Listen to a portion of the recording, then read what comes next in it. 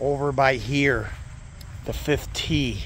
Way up there, you can't see it, 500 plus feet away, the 5th pin. But over by here is nature. And look at old boy standing proud there with the big long beak. Then over there is Mr. Hill. And here's Horrible Rex out here at Glenn Nicholson Memorial Disc Golf Course. I figured instead of just capturing disc golf footage of awesome or mediocre at best disc golf shots, we'd capture some nature out here instead. I can hear some crickets and birds. Like I said about 7 years ago by Jericho Lake, every now and then Rex just needs to shut his face and listen to nature. Oh, how tranquil.